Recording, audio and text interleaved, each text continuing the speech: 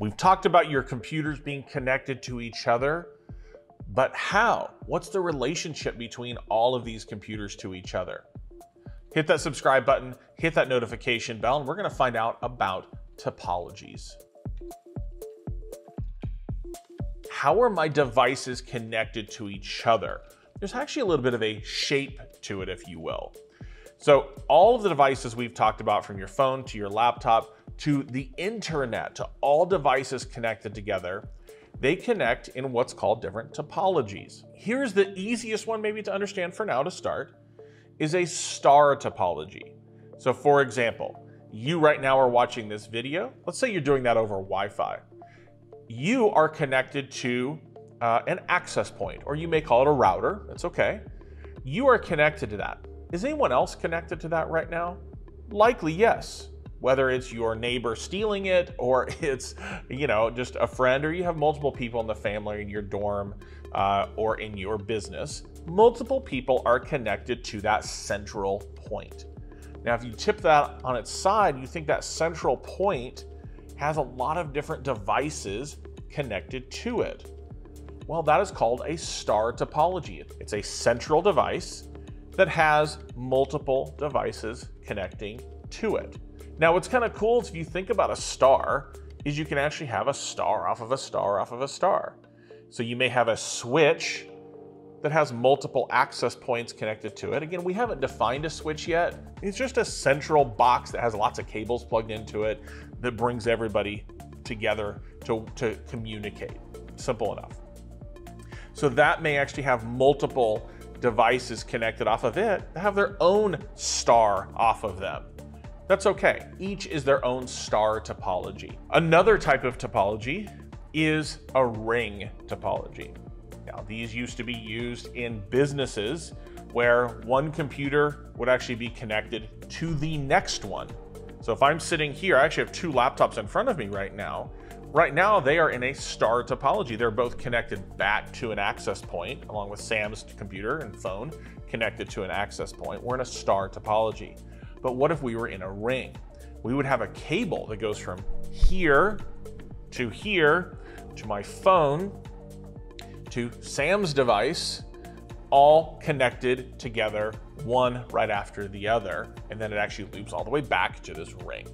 That actually used to happen decades and decades. I got into networking in the 90s, and I've still never seen this in person, so we're talking a long time ago.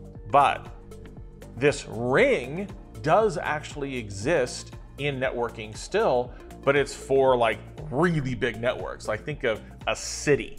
So pick any major city you can think of. There are these things called fiber rings, where you have fiber that runs around the city, connecting different major areas of the city together. But just understand, a ring is very simple. It's a circle. Remember, when I say a circle, it's not physically a circle. If you look on a map, right, it could be like weird, but just know that it's the start and the end is the same. But the next one is a mesh network. So a mesh is when one node is used to connect to another. So let's remember our access point. It's when one node connects to another that could also serve other devices.